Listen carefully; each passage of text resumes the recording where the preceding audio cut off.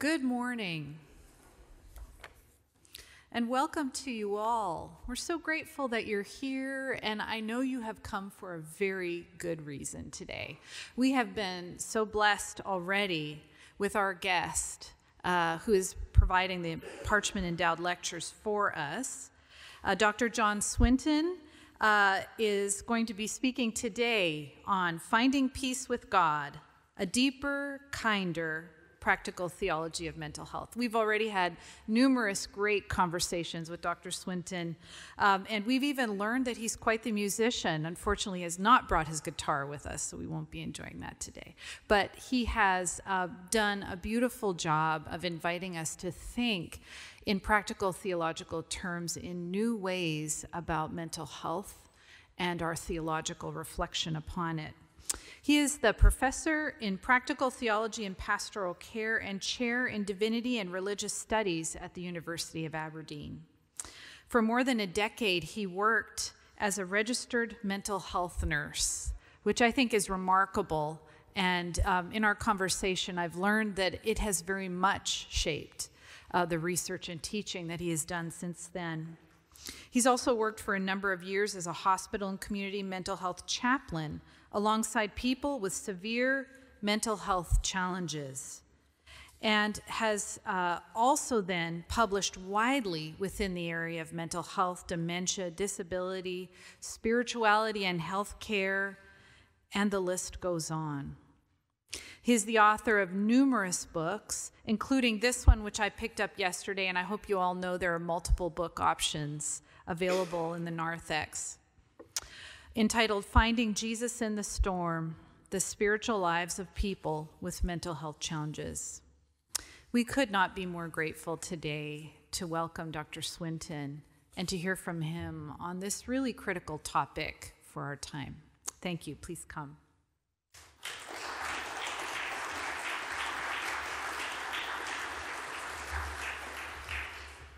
Well, good morning, everybody. Thank you for coming back, and thank you for coming, full stop.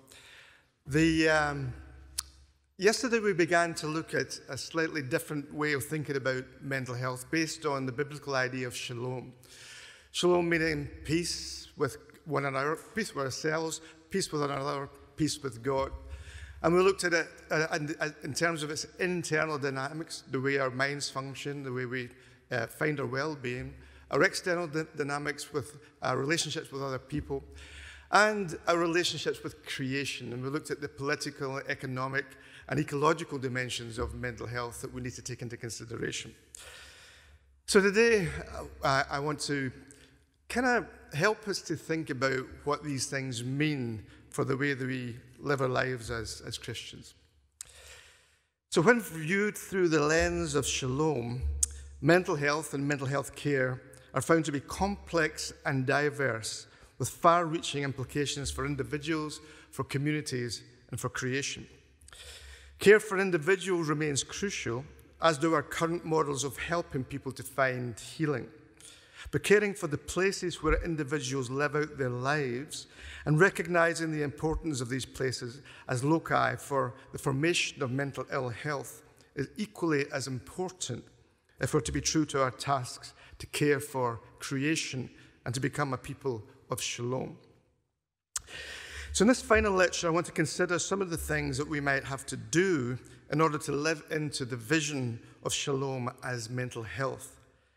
I'm not asking you to become anti-capitalists or eco-warriors, unless, of course, that's your calling. Nor am I asking you to push back the powers and principalities that cause conditions for mental ill health, at least not on your own. That's God's job. Our job is to love, to pray, and resist as best as we can. So we can't do everything, but we can do something. And I suggest that there are four areas that we need to consider. Firstly, we need to learn to live kindly and think corporately. Secondly, we need to decommodify our minds. Thirdly, we need to heal the symptom pool in order that people can live healthily even in the midst of suffering and distress. And finally, we need to learn to love our neighbours and our future neighbours. So these four things are not intended to form a comprehensive strategy, but they can form the beginning point for a deeper, kinder, practical theology of mental health. And every journey has to begin somewhere. So living kindly, thinking corporately. In lecture 1, we explored the importance of recognizing that human beings are relational creatures, deeply embedded in and dependent on the presence of others. We share our lives together. We share our minds together. Central to the harmonizing dynamic of shalom is a particular way of being with one another that reflects the mutuality, this mutuality in deep and important ways. I'd name that the way of kindness. Kindness is a gift of the Spirit and a way of being in the world that takes on the shape of Jesus. In Ephesians 4:31-32, Paul urges us to be kind. He says, "Get rid of all bitterness, rage, and anger, brawling and slander, along with every form of malice. Be kind and compassionate to one another, forgiving each other, just as in Christ God forgave you." So kindness is an aspect of the character of God in Jesus, a gift of the Spirit and the vocation of those made in God's image. Kindness reminds us of who we are and whose we are. Now, I use the term kindness in two ways. The first relates to kindness as a practice. Now, when we reflect on the types of issues we've explored in these last two lectures, we can see that lying at the heart of all these issues is a fundamental lack of kindness. The reason many people experience mental health problems is because their lives have been subject to much unkindness during their early years or at some point in their life's journey. The problems they hold within their bodies is testimony to the unkindness of others. The loneliness and isolation that's experienced by many people with mental health challenges emerges from the way in which society constructs mental health challenges in deeply negative ways. These constructions are not, in inverted commas, part of their condition. They're problems that emerge from the place in where they experience their condition. The over-individualization of mental health challenges and the imposition of stigma based on presumed differences between them, in inverted commas, and us, in inverted commas, is simply unkind as well as unnecessary. Assuming the personal without recognizing the corporate dimensions of mental health allows a broader society to abrogate responsibility, which in turn leads to distancing, shame, and unkindness. The worldview and the practical anthropology that emerges from the type of politics and economics we looked at in Lecture 2 are deeply unkind, particularly towards the poorest and most vulnerable within our society. At the same time, they're very kind to those who benefit from the system and whose lives are often marked by extreme excess. So this unkind system reveals itself in individuals being unkind to themselves, assuming that their problems are completely down to them, something that, as we have seen, can be reinforced by certain ways of thinking about mental health. Again, we end up with forms of shame and self-alienation that layer themselves on top of already troubled individuals. Organizations, political systems, and economies that refuse to look downwards will always fail to be kind to those who are trapped below its gaze. The anthropology that emerges from such systems is likewise unkind. The idea that we look towards ourselves and away from others, the presumption that others are foes and competitors rather than friends and fellow travelers, the assumption that those who cannot achieve are wasting resources is an unkind way to frame human beings. The idea that our health and well-being can be framed in terms of lucrative markets rather than mutual moral responsibility ends up with systems and practices that are filled with unkindness. And as we have seen, we're shown little kindness towards creation, with all the implications that has for our mental health. So all of these dimensions of unkindness cause deep disruption to God's shalom and fail to reveal the love, the mercy, and the kindness of Jesus. Kindness is a set of practices which can counter the unkindness that surrounds us. But kindness is not only compassionate action. Kindness is a statement about the nature of God and, by implication, the nature of human beings. Julian of Norwich informs us that God is kind in his being. Goodness is the kind of thing that God is. This is an important observation. The term kindness, as Julian uses it here, comes from Middle English, wherein the word has a complex set of meanings that we rarely consider nowadays. It indicates the benevolence that we mean today when we speak of someone as being kind. It also indicates the nature of a thing, what kind of thing it is, as when we speak of humankind. And somewhere between benevolence and nature, it indicates the relationship between those who share a common nature, kin or kindred. In any particular instance, the word kind may well carry all of these meanings. To say that someone treated you kindly would be to say she acted in a benevolent way kindly, as if you were her relative, kindred, and in a way that is only natural to someone like her kind. Julian's use of the term encompasses all of these meanings. So kindness is not simply something God does, it's something God is. God is kind. More than that, in the incarnation of Jesus, God becomes our kind. It's as we come to know the kindness of God, to understand Jesus' kin, that we discover the kind of creatures we are.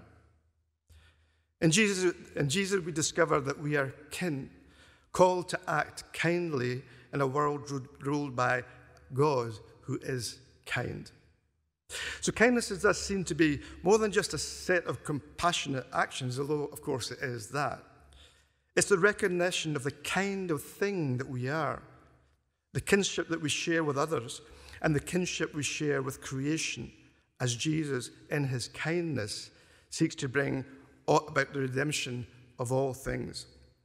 As creatures made in the image of a kind God, kindness in all of its dimensions is part of the kind of thing you are, the kind of thing we are.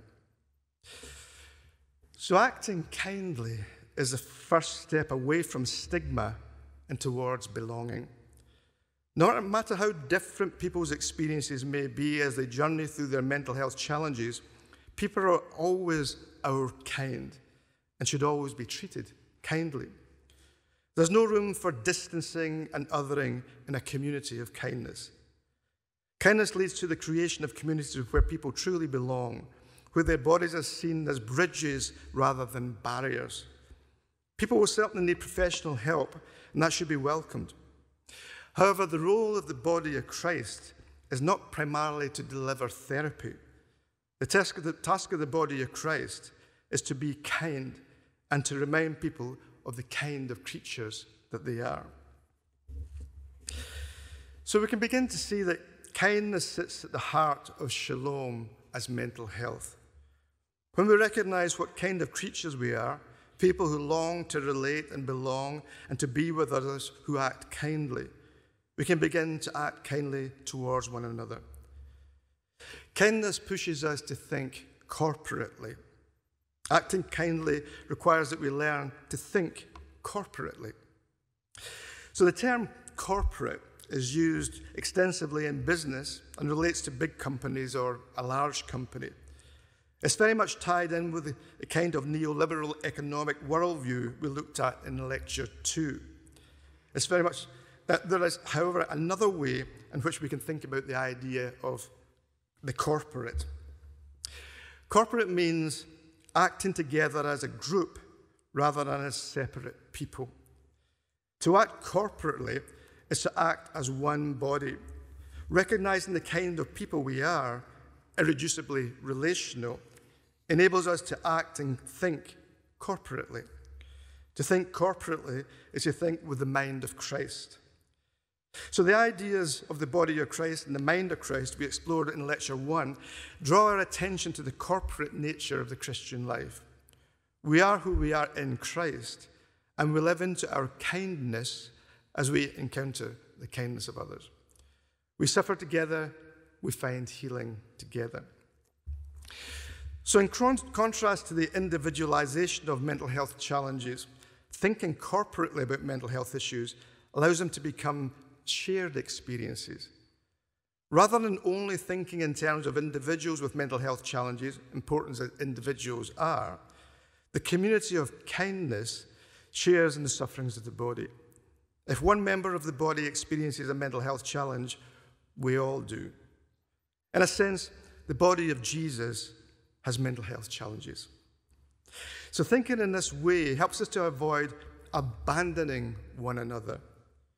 When someone becomes unwell, our duty is to show kindness, to visit, to try to understand, to help people find the right kind of help, to offer friendship, to offer kinship.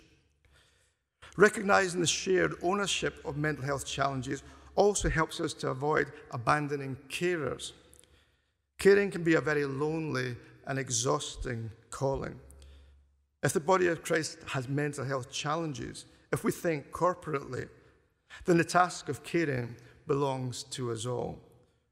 The kindness of respite, accompaniment, prayer, all offer release for people when the exhausting process of caring for someone who is languishing begins to take its toll. So kindness and corporate thinking lead to solidarity, standing firm with one another. Sharing solidarity, standing firm with one another, means that the church must become a place of sanctuary and a place of prophetic action. Sanctuary refers to a refuge or safety from pursuit, persecution, or other forms of danger. In a pathogenic and often hostile culture, sanctuary can be hard to find. As Shalom people driven by the kindness of God, we must become sanctuary. We need to become a people who recognize cultural pathologies and wrestle through prayer, practice, and presence to provide safe places of sanctuary where those of us struggling with our mental health can encounter the kindness of Shalom. Showing such solidarity and offering sanctuary does not mean annexation. People remain individuals, free to make their own choices and to live separate lives. It does, however, mean recognition of the interconnectedness of our minds and bodies and an intentional effort to live that out within the sanctuary of kindness. So sanctuary must not be an escape from the world.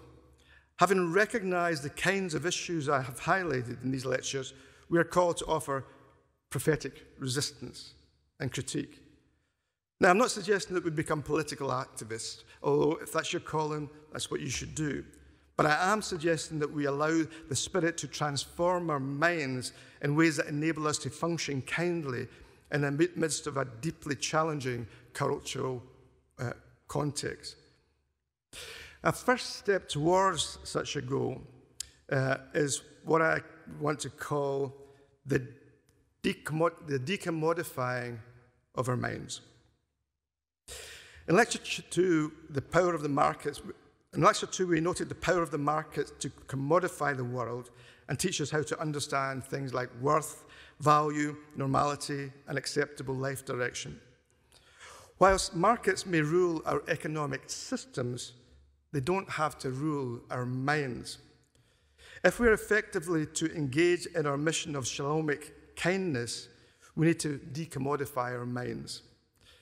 The idea of decommodification relates to forms of critical thinking that recognize and intentionally resist the commodifying tendencies of our systems. A decommodified mind strives to think with the mind of Christ. That is, to develop a mindset that is determined by kindness rather than by the values of the market. Decommodification does not mean withdrawing from the system of neoliberalism. It's not obvious to me how this could be done without withdrawal simply meaning surrender. It does, however, mean finding a way of resisting the anthropology and worldview that it creates and intentionally pushing against those aspects that are damaging for people's mental health. Decommodification is a habit we should strive to gain in every aspect of our life, but it's something we should take particularly seriously as we wind our way through our highly commodified healthcare systems. Modern healthcare and modern mental health care is big business. It comprises of a variety of different markets within which people and things are commodified in ways that are intended to maximize financial gain and bring about acceptable health outcomes. The skills of clinicians are packaged, bought, and sold, as are the technologies they supply. Time, effort, presence, outcomes are all commodified, shaped, and formed by the needs of internal and external markets. Now, this comes with obvious tensions and temptations. If personal financial payments become marketing tools, the potential for implicit or explicit bias is obvious. If we take as an example the pharmaceutical market, some of the issues around the importance of decommodifying our thinking will become clear. So the marketing of psychiatric medication has become a very lucrative market. With that comes, again, obvious temptations. As new conditions enter the symptom pool through the DSM or via the creation of lay diagnoses such as eco-anxiety, solastalgia, or by people self-diagnosing via the internet, they're accompanied by new medications or the rerouting of old medications.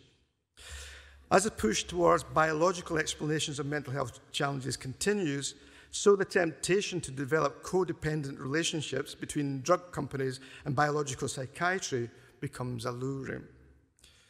With the permitting of straight-to-customer sellings of psychopharmaceutical products comes a temptation to move people away from evidence-based justifications for the giving or not giving of medication towards an emphasis on good marketing strategies based on the assumption that the good life is defined by such things as self-determination of happiness and freedom from anxiety.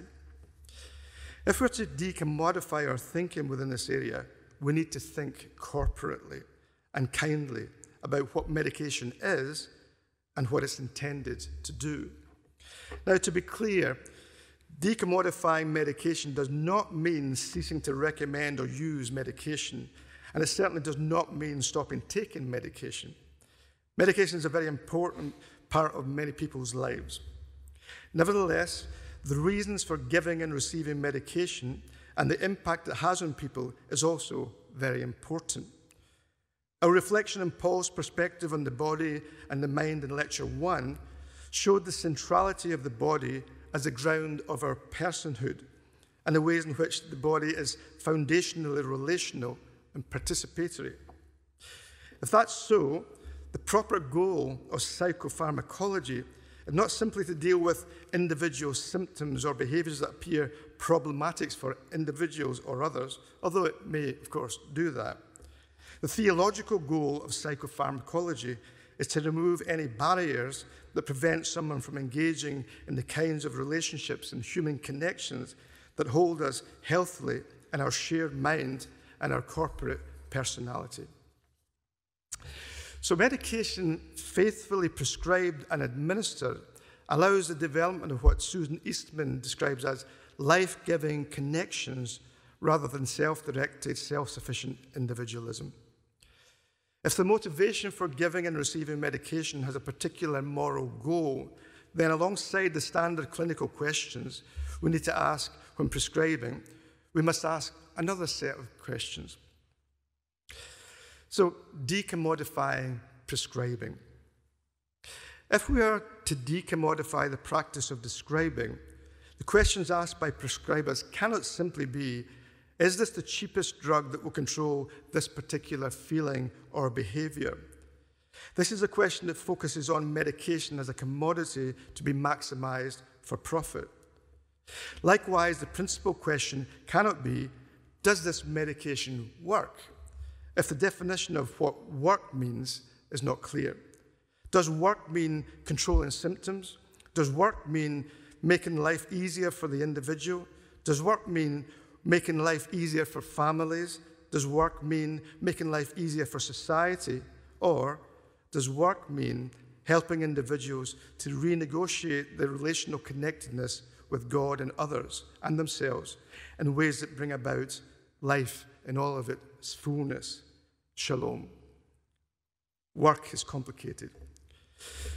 Such questions draw our attention not only to what medication does in a biomedical sense, but also to what it means within the life of the individual and those around her.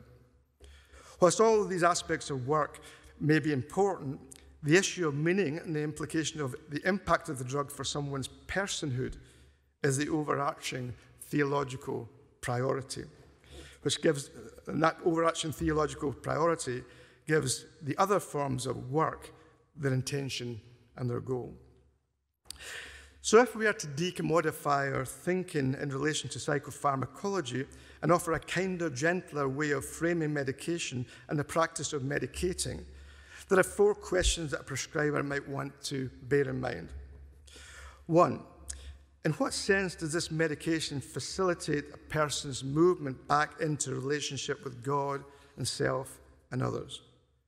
2, for whose benefit is this medication being administered?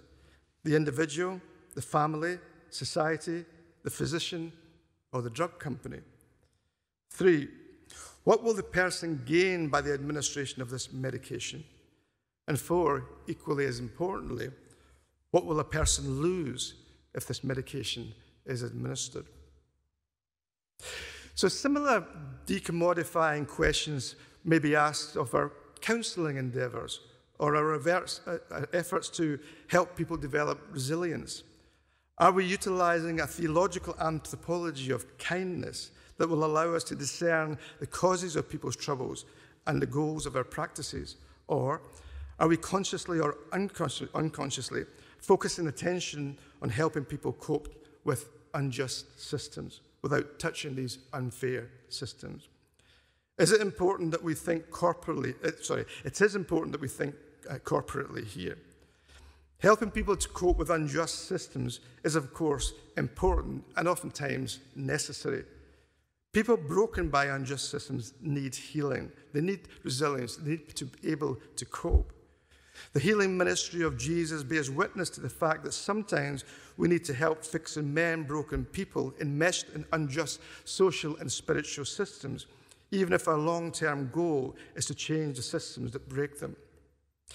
That is why the various practices that comprise mental health ministry should be viewed corporately as a part of the wider ministry of the church to the world, which should be focused on justice, fairness, and resisting unjust structures. It's getting balance between caring for the individual, helping them to find resilience, and making changes to the system that bring about shalom. So decommodifying our minds allows us to engage in small acts of resistance. Alone, we may not be able to change the system, but we can change our minds. When we talked about shalom, we talked about the idea that people would, within that idea of mental health as shalom, were able to find health in the midst of ill health.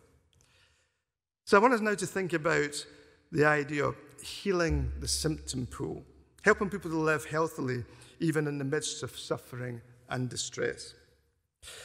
In Lecture 1, I suggested that one aspect of shalom as mental health is a desire to enable people to understand that health is not marked by the absence of symptoms, but by the presence of Jesus and the presence of meaning and purpose and all of these things that come with that.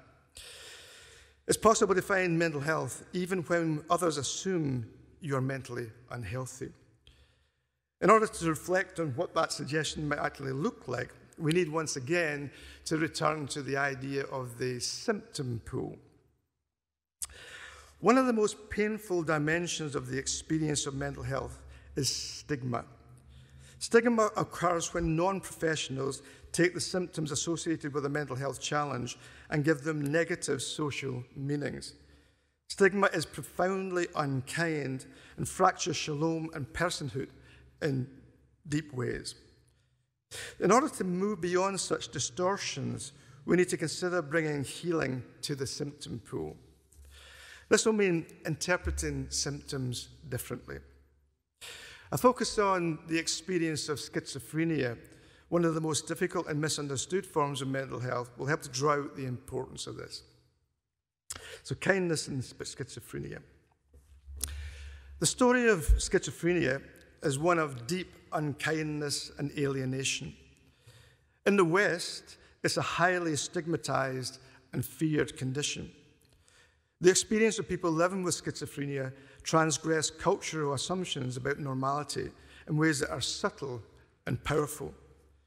People see and hear things others cannot see. They believe things others assume to be false or bizarre. People with schizophrenia are urged to take medicine for the rest of their lives and are thus understood as ill, dependent, and vulnerable. People are perceived as out of their minds, in inverted commas. That is, their experience of mind is different from the standard account of mind assumed to be normal in Western culture. Even when we attempt to overcome the negative connotations of the story, for example, by arguing that it has a biological basis, we end up with a rather unkind implication. Ethan Waters observes that our biomedical advances are hard to separate from our particular cultural beliefs. It's difficult to distinguish, for example, the biomedical conception of schizophrenia, the idea that the disease exists within the biochemistry of the brain, from the more inchoate Western assumption that the self resides there as well. Mental illness is feared and has such a stigma because it represents a reversal of what Western human beings have come to value as the essence of what human nature is. Because our culture so highly values an illusion of self-control and the ability to control your circumstances, we become abject when contemplating mentation that seems more changeable, less restrained, less controllable, more open to outside influences than we would imagine it to be. So the symptoms of schizophrenia push deeply into cultural fears. The problem for people with schizophrenia in the West is that the symptoms of the condition transgress cultural norms about mind, self, and humanness. Because of this cultural dissonance, stigma and alienation become a primary response. People are very much perceived as not being of our kind and are often treated unkindly. But this is not the same across cultures. Tanya Luhrmann has observed that in cultures such as India and Africa, people are treated much kindlier. People are not told that they have an incurable illness. They're not inevitably taken out of their home environment and treated as if they had an interminable illness. Medication is still used, but it's not assumed to be the only mode of healing necessary to ensure a person's well-being. People tend to remain in their communities and continue to have broader life options such as employment and friendship and a valued place within community. Precisely those things that Westerners tend to lose, as at least partly due to the stigmatized interpretation of this condition. In line with what we discussed in Lecture 1, people in these cultures have a different theory of mind. The mind is assumed to be open to the community, to ancestors, to other voices. The experience of hearing an external voice is not as alien to people there as it is to people in the West, and therefore it's not as terrifying. In India, it has been noted that people, including professionals, don't use the term schizophrenia at all, thus overcoming the power of the label by silencing it. The language used around schizophrenia in the West, such as crazy, madman, all these sorts of horrible metaphors and ideas, creates people whom it appears are not our kind. This in turn leads to unkind actions such as stigma, alienation, and violence. When people are treated kindly, things can be different. As Amy Sousa discovered in her work amongst families living with schizophrenia in India, individuals didn't think of themselves as having a career-ending illness. They expected to recover. And at least in comparison with Western people with schizophrenia, they did. So the contrast between the different cultures is significant. One response is based on fear and distancing. The other is based on kindness. My point is not that schizophrenia can be cured by kindness, although it can be healed by kindness. The experience and its accompanying symptoms can be looked upon more kindly. If, for example, we think differently about the symptoms of schizophrenia, interesting things begin to emerge. It's true that experiences such as hearing things others do not are unusual. But as we have seen, Christians have similar experiences. The difference being that they have the social power to legitimate their experiences as authentic and acceptable. But the basic fracturing of the Western theory of mind is the same. People are not out of their minds.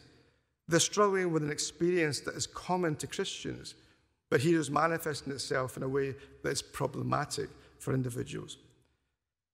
Even extraordinary experiences can thus be seen to be more normal than we might think.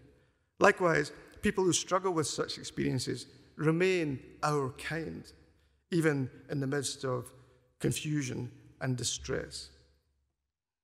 So healing the symptom pool means naming things differently, moving beyond cultural stereotypes and stigma and thinking about what does it mean if we look at this thing differently. If we change the way we name this symptom, in this case, hearing voices, we change the way it's understood.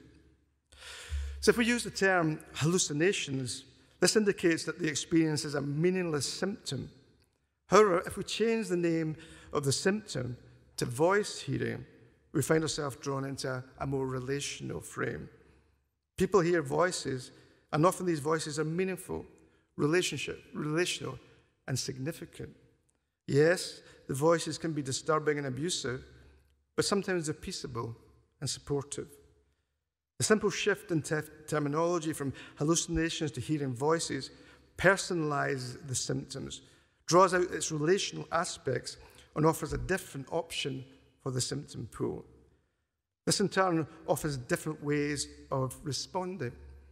Medication may be necessary, but helping people to manage their voices in ways that enable them to live healthily in the midst of difficulties is also an option. The organization called the Hearing Voices Network does precisely this by creating communities of voice hearers who meet together to share their experiences and to learn from one another how to manage their voices. People living with schizophrenia or any other form of mental health challenges need understanding, kindness, friendship, and a certain way of revisioning the symptom pool that reminds people of their kindness, their kinship. Kindness reinforces kinship. Yes, people hear voices.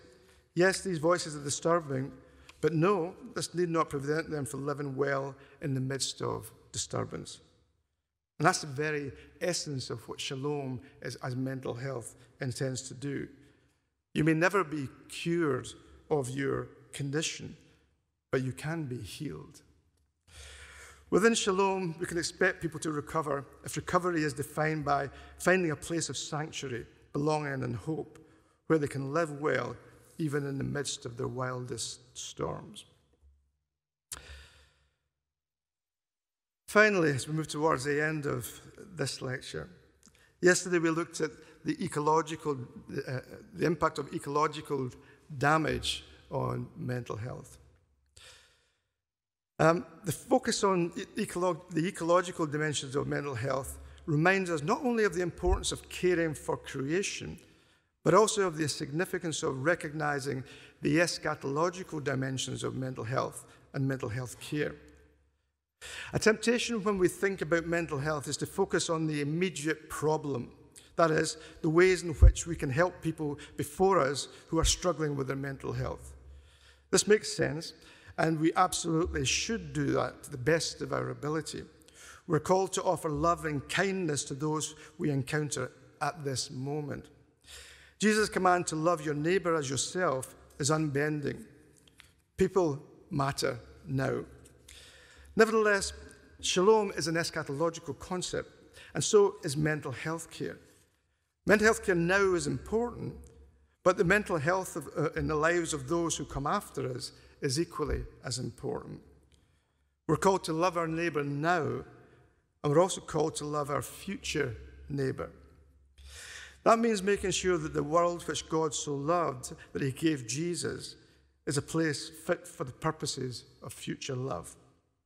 We're called to forms of eschatological love which value creation now and desire to ensure the gift of creation remains healthy, available, and beautiful for our future neighbours. And this requires that we decommodify our view of the planet, moving away from the commodification of the world towards a view of creation as a gift that God gives to us and asks us to care for, to treat with tenderness and love. Rodney Clapp urges us to think beyond the instrumentality of a neoliberal worldview. And he says this: in stark contrast to the anthropocentric preoccupations of both modernity and postmodernity, biblical faith affirms that creation is an eloquent gift of extravagant love. This is not a world of objects that sits mutely waiting for the human being subject to master them. Rather, this is a world of created fellow subjects, all called into being by the same Creator, all born of the Creator's love, all included in the Creator's covenant of creational restoration, and all responsive agents in the kingdom of the beloved Son. A creation called into being by the Word of God, created in and through and for Christ, in whom all creation coheres, is not a mechanistic system, but a dynamic, personal, living creation that has a voice. When creation is perceived as a gift to be received and a mutual duty to be lived out, we become aware of the significance of intentionally being in the world and living into the gift of creation. So, in 2021, I joined a group of musicians called the Porter's Gate, who are a collective that come together to write new contemporary worship songs. We gathered together for a songwriting project on a beautiful island off Vancouver called Keats Island. The meeting was organised by Sanctuary Mental Health Ministries, which is a Vancouver-based organisation focused on enabling churches to care well with people who have mental health challenges. The intention was to write an album of worship songs focused on the experience of people with mental health challenges. The album was titled, and is titled, Sanctuary Songs, and it came out earlier this year. And hopefully it's helping people to worship well in difficult times. One of the songs we wrote was titled The Centering Prayer, and the chorus runs like this: I want to be where my feet are. I want to breathe the life around me. I want to listen as my heart beats right on time. I want to be where my feet are. It's a very lovely and deeply evocative song. It talks about the importance of recognizing where you are in the moment, realizing that where our feet are rooted and planted, and what that means for the ways in which we encounter God's good gift of creation. I'm very much an urbanite. I tend not to think deeply about my relationship with the land or importance of the ground I stand on. I imagine if I lived in the countryside, I see things differently. But whether we are urbanites or country people, we need to learn to be where our feet are. We need to learn what it means truly to be present in the world. There's a beautiful spiritual practice called the spirituality of the present moment, or the sacrament of the present moment. Well, the sacrament in the present moment is when you take time, you find stillness, you reflect on your breathing, and you recognize that every breath that you have is a gift from God. And when you recognize that every breath that you have is a gift from God, you realize where you are. When you begin to feel your feet on the ground, you realize that you are in that gifted space, that sacramental space that God has given to us. We saw in Lecture 2 the dangers of commodifying the world and the power that our destruction of creation has to damage our mental health. If we are to live as shalom people, we need to commodify our thinking about the world, or decommodify our thinking about the world. And the first step, literally, towards such a goal is to feel, touch, and learn to love the ground on which we are standing. The ground on which we stand is holy ground, created matter that matters. When we learn to respect the land, accept it as a gift, and realize the importance of being present within it or upon it, the possibility of reconnecting with it and acting differently towards it becomes possible. Decommodifying the land and noticing where our feet are reminds us of our kinship with the land and helps us to treat creation kindly. There's much more to be said on this, but for now, noticing that self-awareness is the first step towards moving away from ecological homelessness to spiritual homefulness will at least get us on the road to this dimension of shalom. Caring for creation, being kind for creation is a complex political, economic, and social problem. But our reconnection with the land as individuals and as communities is something that we can do right now. And so we've come to the end of our time together. In these lectures, I've tried to show the importance of looking inwards, looking outwards, and looking upwards for the ways in which we understand and respond to mental health issues and develop mental health strategies. Reflecting on the kindness of Jesus, who brings us shalom, provides us with a theological framework to begin this important work of reconnection and healing. I'll conclude with the words from one of the songs from the Porter's Gate album I mentioned previously, in which I had the pleasure of co-writing. And it's very simple. It goes like this. It says, "You are my sanctuary, my hiding place where I belong. You are my peaceful harbor, and you will bring me safely home." And the simplicity of these words give us the guide that we need, perhaps, to live into the vision of shalom. I think it's true. God will bring us safely home. Life is full of storms, but we need a place of sanctuary. We need peace. We need shalom. We need Jesus, and he will bring us safely home.